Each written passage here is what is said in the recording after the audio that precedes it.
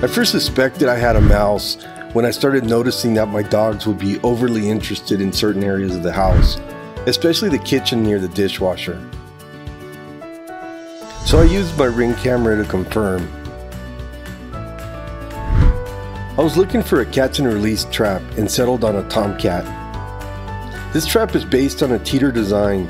The mouse is lured in and goes towards the back for the bait, causing the front to raise, allowing the front door to shut. The bait is placed on a back door cap that can be popped off. You can use peanut butter or your own concoction as bait, but I bought the attractant gel. Both the trap and attractant were very economical, costing about $12 together. This is the Ring indoor cam model. I purchased it for about $60 about 3 years ago. It's perfect for on-demand monitoring around the house, and as you'll see in my other videos, I use it for everything from monitoring a smoking brisket to keeping an eye on my pets. Setting up the Ring camera for mouse hunting is pretty simple, just plug and play, but you just want to make sure the motion zones are aligned and ready. To set it up, launch the Ring app and select your camera feed. Hit the settings icon. It's the little gear wheel on the upper right hand corner. Scroll down to the motion settings and click on Edit Motion Zones. Click in the blue area and use the transform handles to modify the detection area. That's it, you're set. The camera detected the mouse movement very well.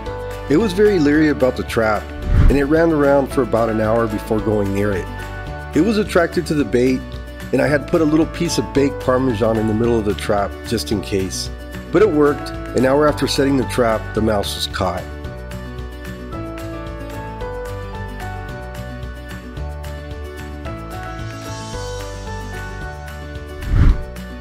Here's a view of the trap with the mouse inside. It makes for easy transport, and the trap door is really secure. When I checked the back door cap, it was really snug. I took the mouse to a desert park for release. Here it is again in case you didn't see it, because he's really fast.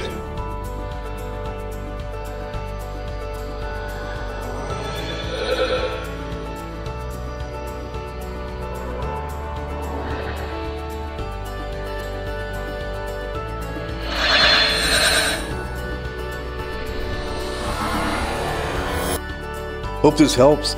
Let me know if you have any questions in the comments. I sometimes do video responses to your questions so others can benefit as well. Thanks, stay safe, and God bless.